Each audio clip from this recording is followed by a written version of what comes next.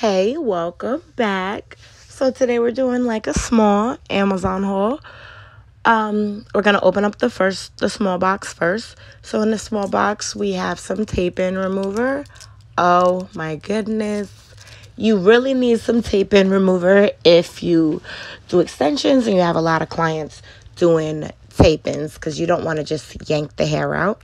Now we're opening up the big box. In the big box, the first thing we have are these white and black t-shirts.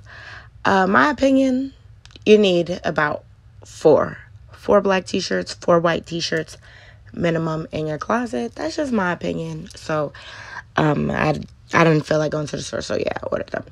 So the next thing we have is this tripod. This tripod is like a selfie stick tripod, and it's white. And the legs are very hard to open. I'm not even gonna lie. I had my brother open up the legs. So now I have these powder puffs. I'm gonna open them at the end, but they're black. It comes in a 4-pack. They're like velvety, really nice. Next I have a Remington wand. This one is a 1/2 to a full inch. Thicker at the bottom, smaller at the top.